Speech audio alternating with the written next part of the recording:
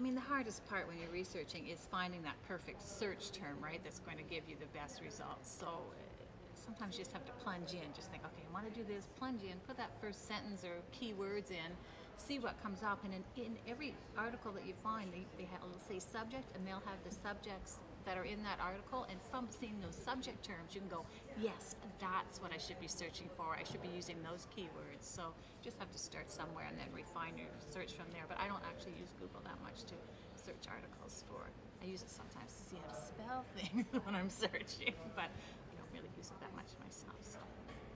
But yeah, give yourself enough time, because honestly, I said that the research can take as long as writing the essay, and if you're coming down to the crunch, you're so stressed, your brain is like a hamster on a cage, a little wheel or whatever. You're not thinking properly because you're so stressed, and so just really time management, I think, is the way to go. But that takes a while to learn. So, I mean, the research is still a huge part of essay writing. That I will say it takes as much time to research as it does to write your essay, but they, first of all, to make it easier, they can come and see us, because we can usually save you time. We've had so many students say, oh my God, if I'd known about this before, because it can be so frustrating. If you're blundering around in the wrong spot looking, for research stuff, you waste a lot of time, and you do get so frustrated.